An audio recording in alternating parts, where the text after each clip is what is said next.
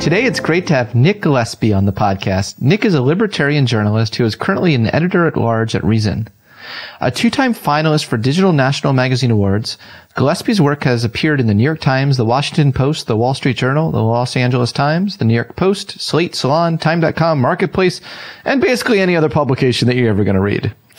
The Daily Beast named Nick one of, quote, the right's top 25 journalists, calling him, quote, clear-headed, brainy, among the foremost libertarians in America. Nick, it's so great to have you on the show today. Thanks for having me, Scott. It's a real pleasure to be here.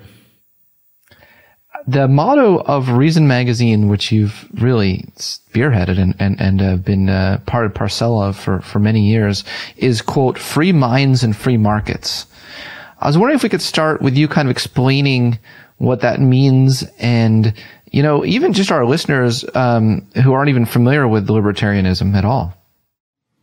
Yeah, so Reason was founded in 1968 by a guy who was a student at Boston University, and then it kind of migrated from him and from Boston to Santa Barbara on the West Coast to L.A., where it's still technically headquartered, and now we have a big office in Washington, D.C., as well as people scattered all over the country. And we started out as a monthly politics and culture magazine, kind of similar to the New Republic or National Review, along those lines.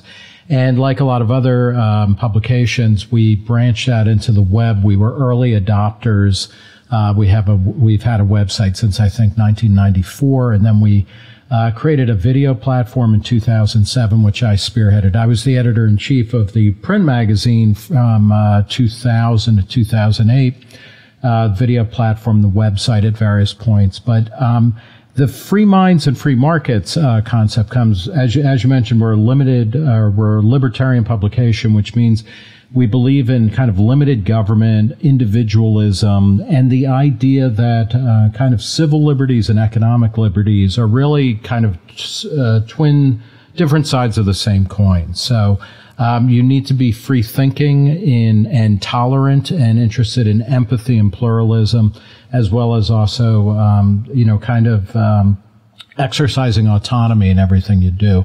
And the way that plays out, it used to be that we could say to people, we're kind of socially liberal and fiscally conservative. But, that made sense in like 1975 and maybe even 1995. In 2021, I don't know what that means because a lot of liberals and progressives are not very tolerant. They're trying to shut down all kinds of speech, and they're trying to regulate all sorts of lifestyles, that they don't like.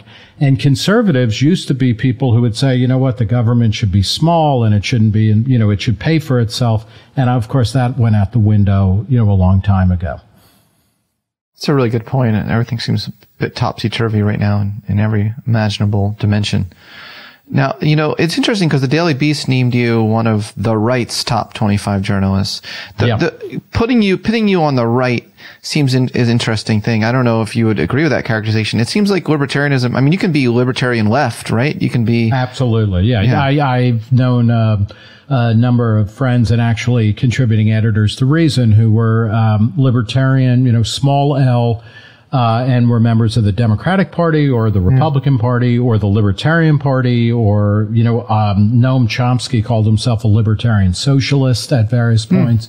Bill Buckley called himself a libertarian conservative, so, depending on, what day of the week it is or what time of the year, sometimes people like using the adjective libertarian because I think it connotes in its best form a kind of interest in innovation and laissez-faire in the best way possible. Not do unto others then split, but rather a kind of relaxed, tolerant, open approach to thinking about things like philosophy, speech, lifestyle, as well as also economic innovation and things like that. So it's not surprising that a lot of business leaders at various points have called themselves libertarian or have been plausibly accused of that. Somebody like Jeff Bezos of Amazon is an example of that. But the Daily Beast put me on the right, which I kind of chafe at because I'm not socially conservative, and I'm not. I guess I'm fiscally conservative in the idea that I think government should, we should pay for the government that we want. But I also was a columnist at the Daily Beast for a few years after that. So, I like to think of libertarian as, it's obviously on the political spectrum somewhere, but it's a little bit different. And at its best, it takes what's best about being a liberal, and the best about what's being conservative and kind of, mixes it into a nice, blended ice cream cone or something. I always viewed it as analogous to the Baha'i religious faith. Okay. I think the only people I know who were Baha'i were Seals and Croft, the singers of Summer Breeze. So tell me what Baha'i faith is, and I'll... Well, they like to take they kind of talk about how they're every religion. They're not into divisiveness, but they're into, they believe they're peaceful, and they believe in picking the best of everything. And, it's kind of a universal faith. They consider themselves a universal faith. So anyway, it seems like a little. I like the idea of it being attractive. And, I think libertarians sometimes, harken back to, a kind of what's called classical liberalism, or, liberal political ideology, which includes people on the right and the left in America, but it came out of, the end of the age of monarchs and aristocracy. And it was the idea that individuals are capable of making decisions for themselves, and we should create social and political, cultural, economic institutions that allow individuals more freedom to make choices about the things that matter most to them. And I think that includes, things like, who do you get to marry, or whether you want to marry at all? Do you have to ask permission, from some kind of lord or some kind of, authority before you get on with your life or not?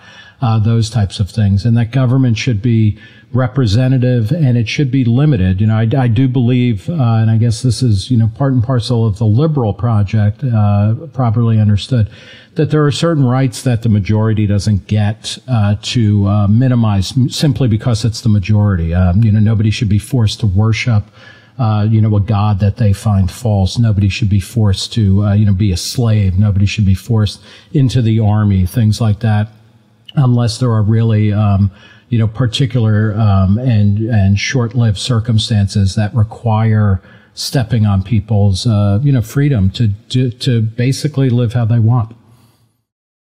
So there's probably not too many libertarians in Afghanistan right now. Yeah, it's a real, this is a real problem. The libertarian movement, and I would say it has been, one of the most vocal and consistent critics of American foreign policy in terms of interventionism into places like Afghanistan and Iraq. And I think, we can point to the 21st century, as 21 uninterrupted years of terrible foreign policy that has failed to deliver on the objectives that it laid out. We did not nation build in Afghanistan, and we did not nation build in Iraq. Yet there's no question there's a real taste of ashes when you look, at the idea that, the U.S. deposed the Taliban, which is, a medieval, horrible, terrible authoritarian regime. We put our own people in, and we forestall an inevitable, return of the Taliban, and actually helped abet it, where we spent trillions of dollars. We lost thousands of American lives, plus, tens, if not hundreds of thousands of Afghan lives without really accomplishing anything. So it's a sign, I think, that the government, a government in America which struggles to vaccinate people that are, directly here and under, within our culture, it's not that good at that. And then it would, it was ruinous when it goes into places like Afghanistan and Iraq and other parts of the world and says, okay, we're going to fix everything, and we're going to make everything, people, into a better world. Yet, that being faced with the evidence of that failure is still really stunning. And I think, not to spend too much time on a psychology podcast about foreign policy, but one of the things that's truly disturbing is that the United States is really being cheap and miserly with the amount of refugees from Afghanistan that we are willing to kind of process and bring to the country. The very least we could do is to really make sure that we get all of the people who are on our side, who cooperated with us, who are trying to build a better and more modern and more pluralistic Afghanistan, get out if they want to. It's a horrible debacle. Oh yeah, it's so horrible. And what you're saying sounds just like a humanitarian approach.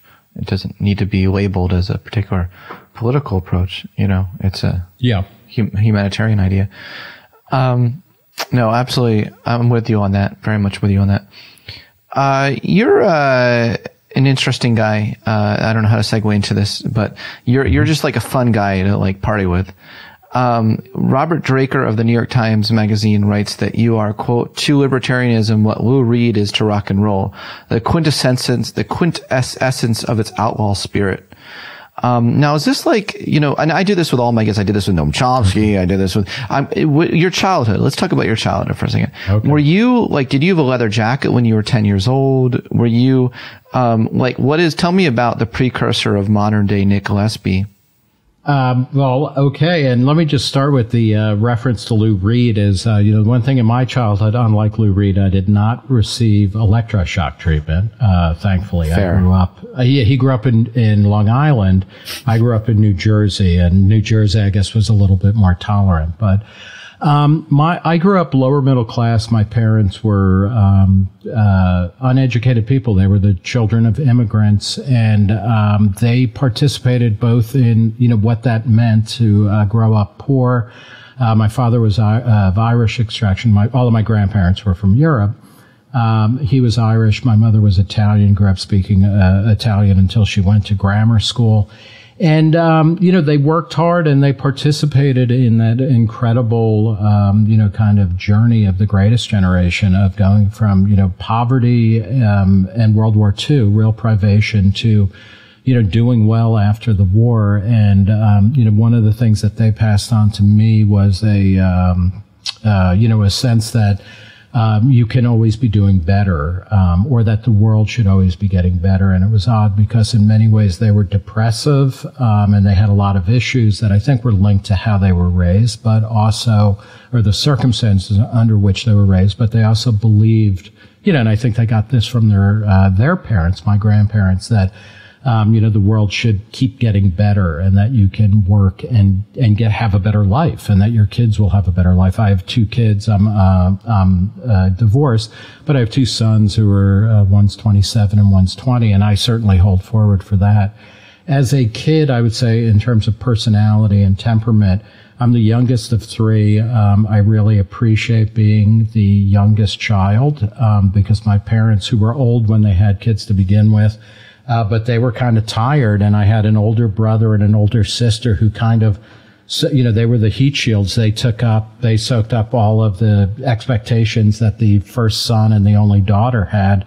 And so I was given more free rein, and I was, I'd say I was a contrarian. I was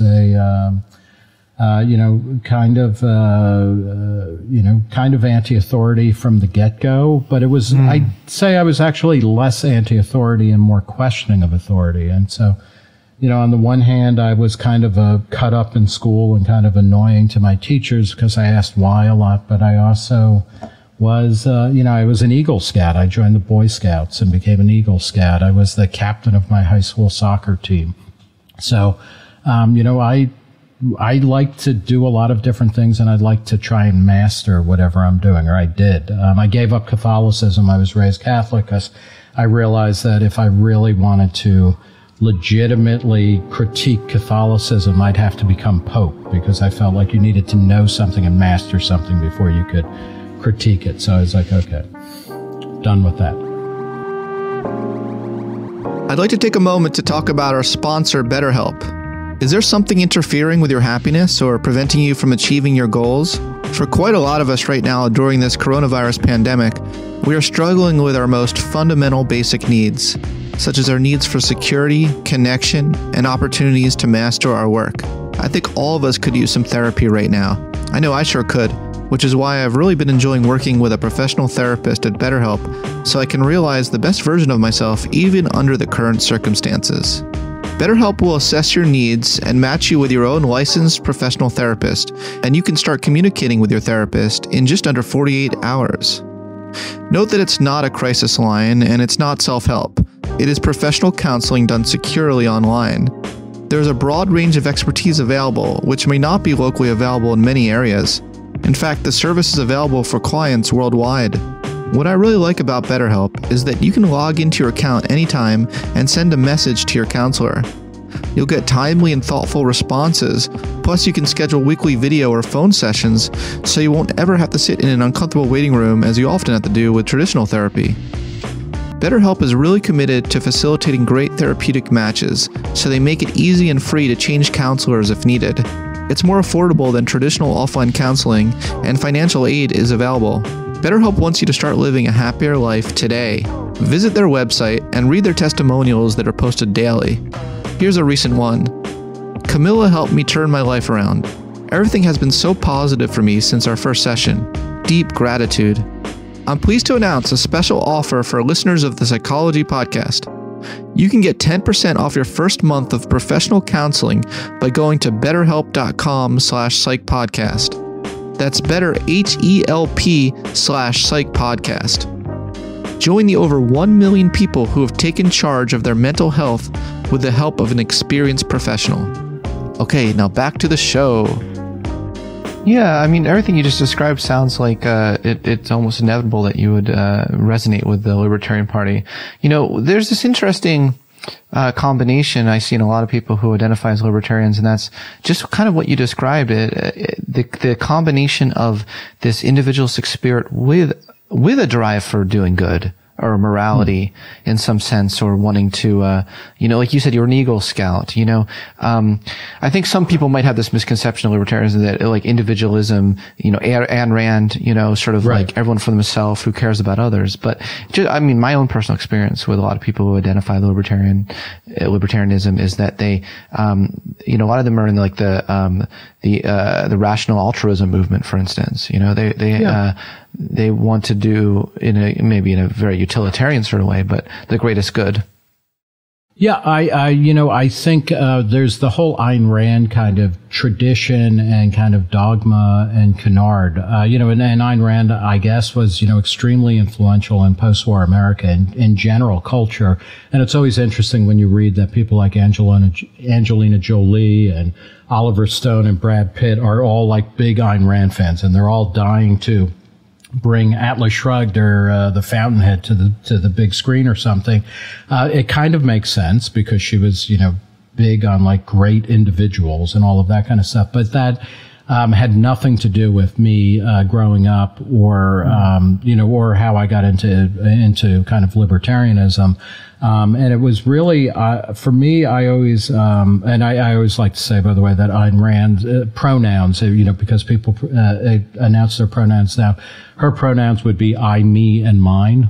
But I am, like for me, it was always more about empathy and autonomy. It's, I know, I also consider myself a postmodernist, in a very, literal sense or definitional sense of what Jean-Francois Lyotard called, he said that postmodernism is characterized by incredulity toward meta-narrative. It's not saying that truth and authority cannot be legitimate or exist, but rather that we should always be skeptical towards it because truth is partial, it's provisional, and it's always changing. And for me, that resonates very strongly with my own limits of knowledge. And a political philosophy, one of the reasons why government, I think, or authority should not be able to just do whatever they want is because we need to have, some epistemological humility in the world. And I know I don't know very much.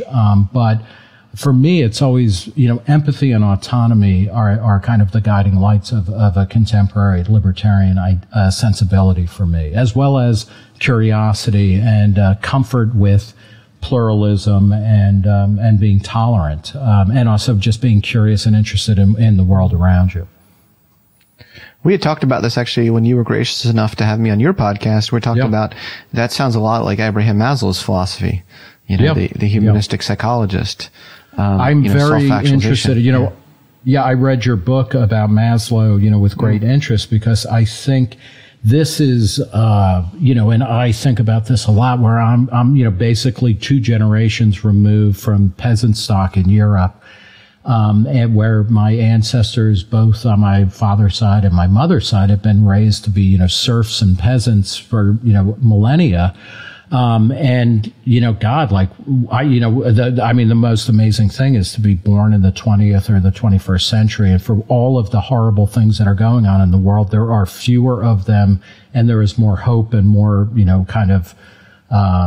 possibility of movement towards self-actualization, than ever before, I think. And, we would be fools to blow that opportunity.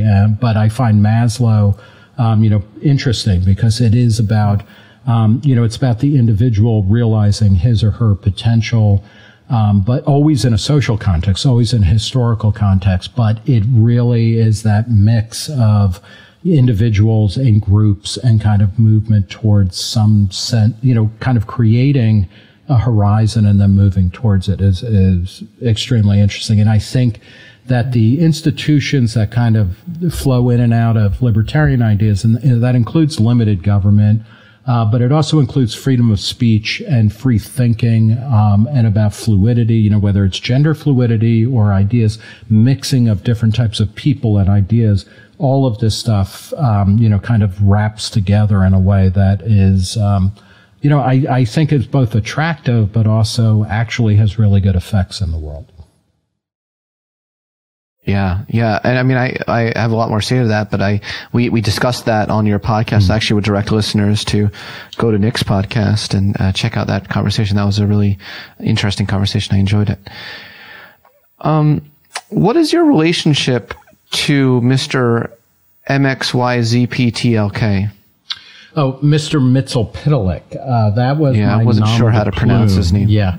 So Mr. Mitzalpitalik is a Superman supervillain. He's a imp from, I think, the 5th dimension, and he was one of the few people, because he traded in magic, he could kind of run circles around Superman. And in the 90s, I wrote on a regular basis for an early website called suck.com, which was not pornographic, despite its name. It was, suck.com in the sense of like everything sucks. And it was an early website that started out making fun mostly of the tech world and of Silicon Valley and the kind of emerging digital culture of the 1990s, and then broadened out into a general critique of kind of internet culture and consumer culture and all sorts of things that were going on in the 1990s. And I wrote a particularly kind of mean but funny, I hope,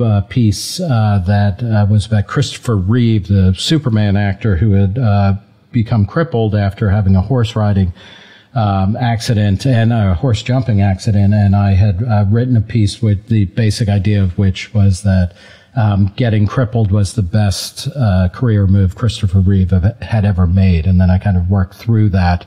And Mr. Mitzalpitalik was a good name for that. And that's kind of indicative of the sorts of things that people wrote at Suck. And it has an interesting history of alumni. Among the better known alums of Suck.com are Jake Tapper of CNN and James Poniewozik, who is now the New York Times television critic. So it's an interesting group and a throwback to a simpler America. Well, I didn't know Jake Tapper was funny. Yeah. He was, his nom de plume, if I'm remembering correctly, was James Bong. Are you serious? Is this something he wants to be resurrected? This knowledge. He does not run from it. He doesn't offer it up, but he doesn't shirk from it when it comes up in conversations or interviews. Now, Nick, were you under any substances when you came up with the name Mr. and Mrs. Godebook? No, I don't think so. As you know, I'm a fan of psychedelic drugs for a variety of reasons, both because I think They're enjoyable, but they also are, increasingly being used for, medical uses for treatment of PTSD and things like that. Substances ranging from MDMA to psilocybin to LSD, which itself has a long history of being used to treat alcoholism and other kinds of issues. No, I was stone cold sober when I wrote as Mr. Mitzel-Pitalik. And the name just came to you. Yeah, well, it's if you're making fun of Superman or an actor who played Superman, it's kind of obvious, and it's it's a good character because he's kind of an imp and a troll, and Superman. I love it. He had the way that you defeated him was by tricking him into saying his name backwards somehow, and then he would kind of disappear and go back to his own dimension. But I love it. I love it. Thank you for talking with me about that. These are burning questions I had. Now, look, in 1997, you wrote a cover story for Reason called Child-Proofing the World, which is really anticipated a lot of stuff that's going on now in the world, such as free-range parenting and Jonathan Haidt and Greg Lukianoff's book, Coddling of the American Mind. Now, where do you think we are now compared to then, 97? Do you think things are even worse? Yeah, it's a fascinating question. And the story Child-Proofing the World, which was, grew out of my experience raising my older son, who was born in 1993. It was basically looking at the time in the 90s, and it's kind of hard to remember this, but especially in the late 90s, the rhetoric and discourse about children in America, especially coming from people like Hillary Clinton and Marian Wright Edelman of the Children's Defense Fund, was that kind of against all observed trends. They insisted that children were at higher risk for all sorts of problems, that they were having more kind of breakdowns, that they were having more medical problems, that they weren't going to school, etc. It was very odd and very much at odds with everything that was going on. In fact, children in the 90s were doing drugs less. They were having less sex with fewer people at older ages, which was perceived as being a good thing. Younger children had more enrichment programs both before and after school. I mean, every kids volunteered in numbers and in a way that was just unimaginable. I was born in 1963. I'm at the very end of the tail of the baby boom. And, like nobody in my generation, like compared to just, 15 years earlier, and now we were raising these angels in a much safer world where things like child abuse, crimes against children, children dying young, all of that had declined almost to the point of being, totally rare when it happened. But we were talking about kids as being threatened by all sorts of things. And I chalked it up in that story to a wide variety of things, including the fact that we were much wealthier as a society in general and having fewer kids. So each kid kind of counted for more.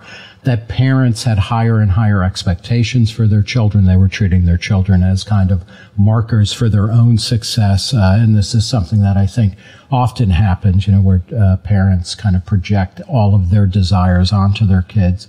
But there was also a recurring kind of psychology that I think came out of the Dr. Spock's infant and baby and child care, which was this kind of weird perversion. I'm actually not sure if it was a perversion or an accurate read of a kind of watered down Freudianism of the idea that, be careful with your kids, have authority. You know more than you're doing. The book says famously at the beginning, but it's relax and do a good job raising your kids because you can really screw them up. So there was this sense of children as kind of like China dolls who could be cracked and shattered by, the wrong look or a single incident early in their lives or whatever.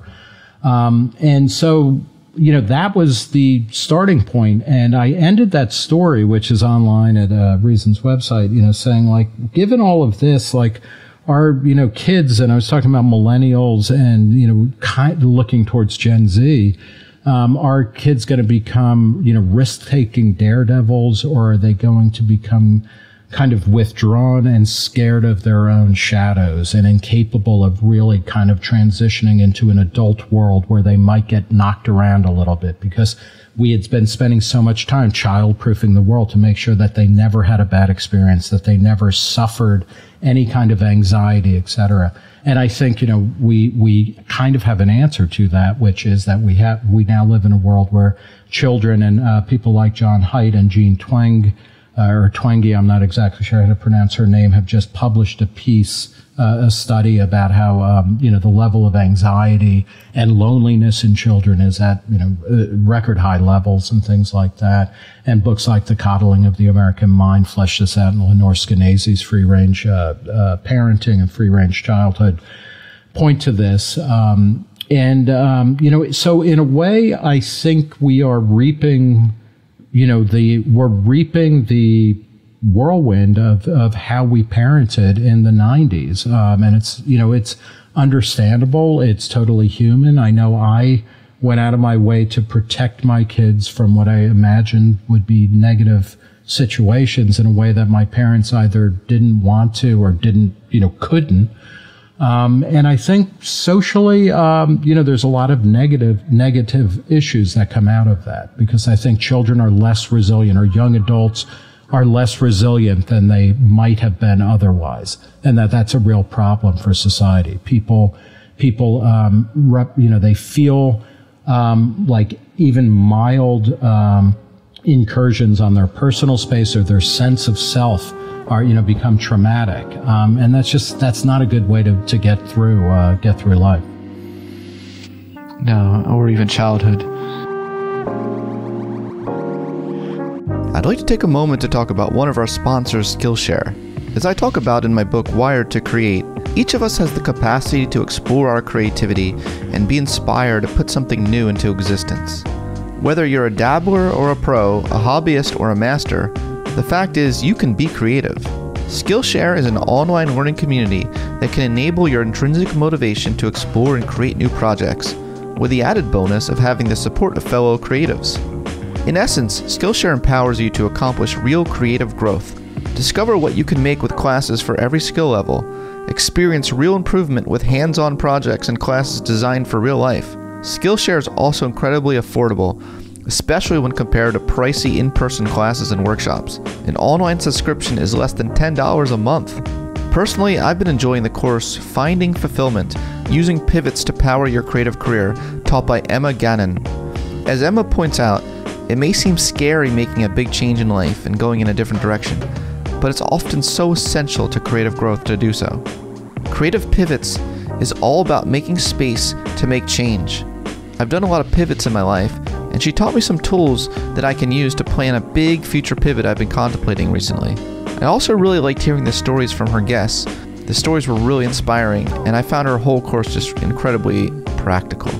Explore your creativity at Skillshare.com/psych and get a 1-month free trial of premium membership. That's 1 month of a premium membership at Skillshare.com/psych. I'd like to take a moment to talk about one of our sponsors, Honey. Whether I want a shipment of groceries delivered right to my door or I'm shopping online for new podcasting equipment, I'm always searching for the best deals. That's the problem. I'm searching and watching my free time slip away. Sometimes I'll find a coupon, but most of the time I give up. Luckily, I found out about Honey. Thanks to Honey, I don't have to manually search for coupon codes anymore. Honey is the free shopping tool that supports over 300,000 online stores and scours the internet for promo codes so you don't have to. When you check out, the Honey button drops down for you to click, and if it finds a working coupon, it is applied automatically. Just the other day, I saved $13.50 on a new cool pair of pajamas. If you don't already have Honey, you could be straight up missing out on free savings. It's literally free and installs in a few seconds. And by getting it, you'll be doing yourself a solid and supporting this podcast. Get Honey for free at joinhoney.com/psychology. That's joinhoney.com/psychology. Is this described as soft parenting? Is that what soft parenting is? Yeah, well, I think when people talk about hard versus soft parenting, that's kind of like, Benjamin Spock versus Bruno Bettelheim, are kind of the classic sides. And Bettelheim whose life ended under, a cloud of plagiarism and a variety of other kind of bad behavior. But he was like kind of, treat your kid as a little adult and really kind of be tough on them. Spock seemed to be much more kind of loosey-goosey and loving. And, obviously the answer is something in between. It is amazing to me, as much as I might say, my generation's parenting, and I think this is true of Gen X as well as many of the baby boom parents, that we might have tended to go a little bit too far in being friends with our kids or refusing to be authority figures in a way that helps structure early childhood, and it gives kids a kind of framework to push back against and test limits and understand where they are as they're figuring out who they are psychologically and, as a person. We might have been a little too mushy on that part. But then when I think back to my parents' generation or older generations where parents are just almost completely emotionally unavailable for their children, that's bad too. So I think what we're seeing is a weird form of soft parenting, in that we are trying to make the world, a kind of feather bed so that if our kid falls, they don't break their teeth or anything like that. By the same token, though, one of the things, and this is especially true of upper middle class people, and, more and more people are educated, more and more people are upper middle class, and these are the people who are driving discussions about parenting, and these are the kids that we listen to, kids who are in college complaining about this or that. There's a real passive aggression in all of that parenting where it's like, I'm doing all of this for you and you better produce results as a kid, the tiger mom type mentality is, it's overt in what it demands from its children, but there's something like that even in the parent who is your best friend, and is sending you to 30 different camps, in a year and giving you enrichment programs all the time. They're expecting something, in return for that kind of parental and emotional and financial investment. And that's tough on kids.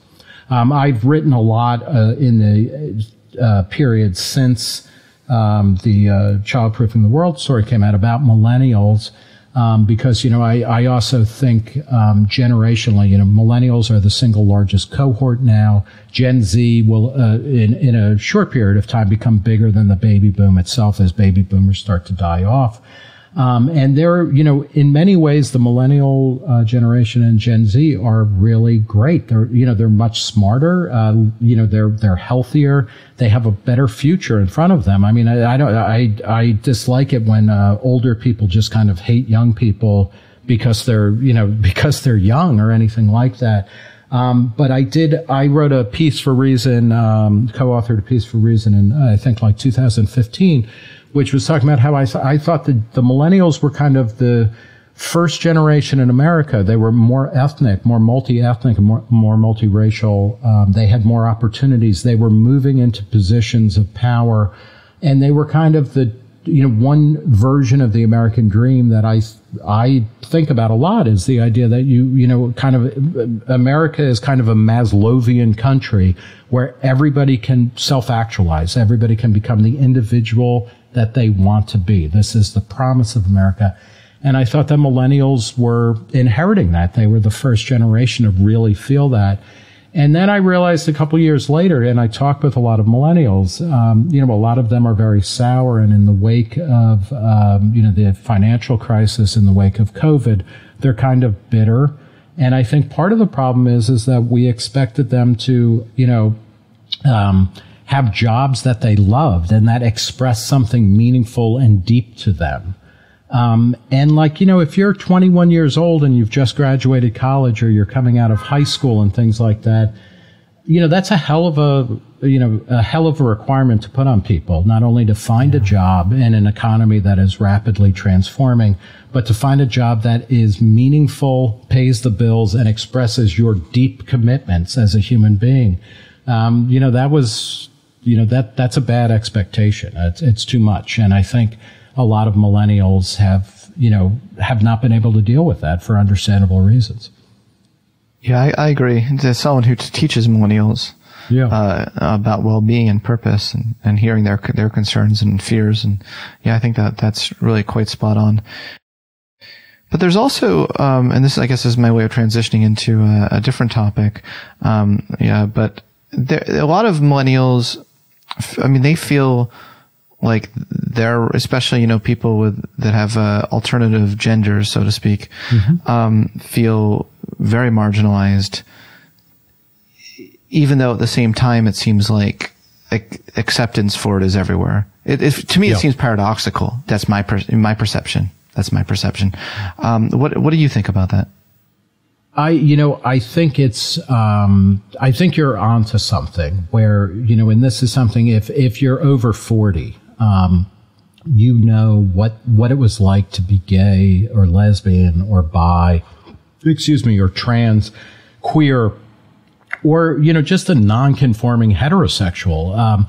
20 years ago, it was better than 40 years ago, but it's nothing compared to now, where, gender and sexuality have been, using those as barriers to acceptance or barriers to living, to getting married or to holding jobs and things like that. That has effectively been eradicated, which is a major triumph, I think. I would say it's a libertarian victory. This is one of the great libertarian victories among various other things, many of which kind of cohere around lifestyle choices, where it's like you can live and dress and eat and marry and whatever the way you want, as and it's pretty much accepted. It's oftentimes it's legally, that equality is legally mandated. It's like a great time.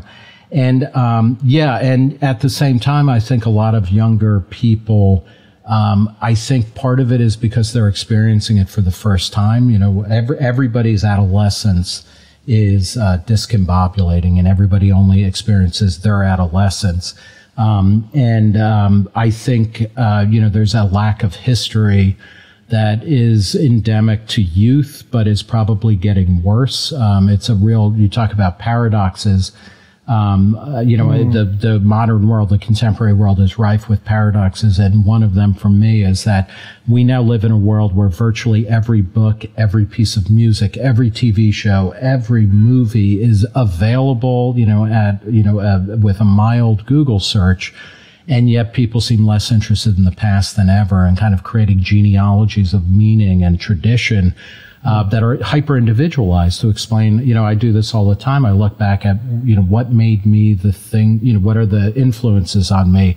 And I can fill in all the gaps in a way that I couldn't 30 years ago, because it was, the information just wasn't there, but we're less interested in that. And I think that feeds into some of what you're talking about, where people, weirdly, we live in a world where race, class, and gender are less barriers in sexual orientation than they ever have been, and yet that becomes the focal point of feeling ostracized. I think we need to pay attention to that. I think we need to also address it with more and better history.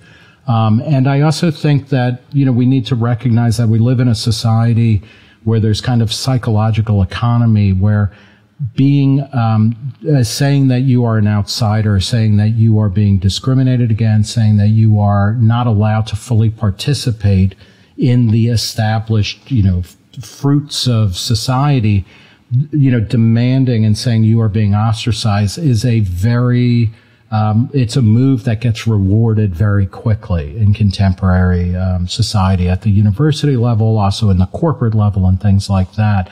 And so, if you incentivize people to, say they are out, they're being demonized, they're being discriminated against, I think you're going to get more of that kind of behavior and that thought. Yeah, but there has been an enormous progress.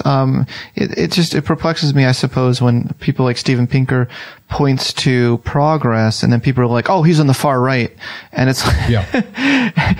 Progress is a thing of, wasn't that a liberal thing at one point? Yeah, absolutely. And and of course, I guess part of the fear is, that if you say, look, things are better than they were 10 years ago, so, then the next line is shut up and just, eat your porridge or something.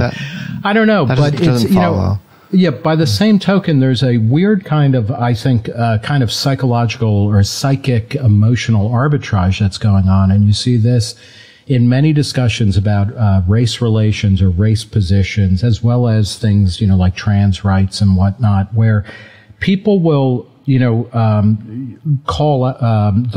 use writings or observations by somebody like James Baldwin writing, say, in 1955 about a country that was still, rife with de jure segregation. And they'll kind of conjure him up to talk about what's going on now as if there hasn't been, 60 years or more, 70 years of change and progress. And so, I think you always need to listen to what people are saying, especially people who are saying, I am not participating fully. I am being discriminated against. I don't feel part of the group. Those are real, meaningful, kind of words and emanations and feelings that we need to take seriously. But we also need to not constantly be, saying that, is America more racist now than it was 60 years ago or 100 years ago? No, it isn't. And we've had progress along these lines. How do we identify that? How do we recognize that? And then how do we kind of keep that moving forward? And I feel like we're now in a world where people are not interested in moving forward. People are interested in kind of settling scores or assuming that all of the resources that are ever going to be available are on the table right now, and it's kind of a land grab to see who gets the most of what's on the table. And that's not really the way that societies can and should work. We need to be thinking about how do we expand opportunities, how do we create a world that we can barely envision now, in which individuals and groups that they voluntarily form can do whatever they want. I think it's a really odd moment for, in many ways, over the past 25 years. And I've been at Reason for coming up on like 27 years. My professional career has mostly been at Reason. And, one of the things that has happened in many parts of our lives, we've been getting more and more individualized. When you think about the types of food you buy, or when you go to a restaurant, the clothing you buy, everywhere you go, everything is more individualized, and yet when we talk about social and cultural identities, we've gone through this phase now where we are returning to the crudest abstractions to talk about who we are as individuals. We're either black or we're white or we're Asian. I mean, people aren't even talking about the subgroups that make up Asian Americans. And this strikes me as profoundly wrong, because people are more mixed than ever, and that is a good thing, and it's a positive thing. And I wish that we were willing to talk more about a kind of what I consider a glorious mongrelization of race, class, gender, sexual orientation. I mean, there are so many more possibilities now. Everything is like Baskin Robbins or, a Starbucks, where you can have an infinite number of combinations. And as you become interested in something, you can recombine in all sorts of new ways. Where I wrote an essay years ago about how the X-Men were the model for what everybody wants to be. You want to be a mutant. You want to be recombined. You want to be a shapeshifter and changing all the time. And this is a really good thing. And yet, in many ways, over the past, decade maybe, we seem to be going back into cruder and cruder kind of tribal sensibilities. And, that's very troubling. And I think it helps explain why we have, it helps explain a lot of the negativity in public discourse. Oh, yeah. For sure. And it relates to cancel culture and kind of that drive. You have a cover story coming out, in October, in the issue of Reason magazine called Self-Cancellation, Deplatforming and Censorship, a Taxonomy of Cancel Culture, which outlines libertarian concerns over suppressing speech at various levels. Now, you open up this article talking about how we're living in an age of cancel culture. Now, can you explain a little bit how you define cancel culture? What are the parameters you put around a phenomenon that you would describe as cancel culture? Yeah, and one of the things I use a definition that Jonathan Rauch, who's a writer who years ago he wrote a book about called Kindly Inquisitors, the new attacks on free thought or free thinking and free speech, which anticipated a lot of the world we're living in. And he has a new book out called The Constitution of Knowledge, and he distinguishes canceling from mere criticism. And he says that, canceling has to do with, there's a social media component to it, but a public, it isn't always, social media, but there's a public dimension to it, and that it's, people who are into canceling people, into cancel culture, are seeking to organize and manipulate social and media in a social or media environment in order to isolate, deplatform, or intimidate ideological opponents. And it's different than criticism. Criticism is about engaging somebody's arguments and rebutting it or reframing it and saying, this is a better way of thinking about things. Cancel culture, and you see this all the time, where people will say, I'm not even going to read the work or engage it. This person should lose their job. They should lose their standing. They should be deplatformed off of Twitter, off of YouTube, out of a university job, out of a corporate job. That's what cancel culture is really about. And it's a kind of sensorial mindset, which is saying, if I don't agree with something and I don't like something, I'm not just going to ignore it or better yet, debate it. I'm going to try to strike it from the known universe of discourse and conversation. So I think, that's one way of getting at cancel culture. We can, exactly how you measure, what's, the volume of cancellation, et cetera. But, there is something, I think most people would agree, there is something going on which is new and different. It's not that it's completely unique to the current moment or something, but, earlier in the year, one of the people I talk about in the story is the banjoist from the band Mumford and Sons, who self-canceled after he had tweeted out to Andy No, a controversial journalist who's a kind of right-wing, some people call him a troll, other people say he's a good investigative journalist, but he wrote a book about Antifa in Portland, and this banjoist said, that was a fascinating book, an interesting book, and then a couple hours later, after, he got a lot of negative press, and his bandmates got on his case, he was like, I realized I've made, I said horrible things and I'm taking a break from Twitter. I mean, it's very cultural revolution, from Mao's China, of where people are not only being punished, but they are being kind of forced or cajoled into admitting the errors of their ways and silencing themselves. That's something that I think anybody who believes in kind of liberal discourse, free thought, and free expression really should be worried about this kind of thing. Yeah, I'm going to quote you. This is life today in the United States, where a seemingly infinite supply of such incidents appears on a seemingly hourly basis, like automated bursts of super concentrated air freshener in airport bathrooms. There is this idea of, it's very biblical, owning your sins. Yeah. Now, there's this idea of owning your sins is very important, and only particular people, in our society are on the hot seat right now, to own those sins, and others aren't. To me, it doesn't feel like it takes into account the full complexity of being human.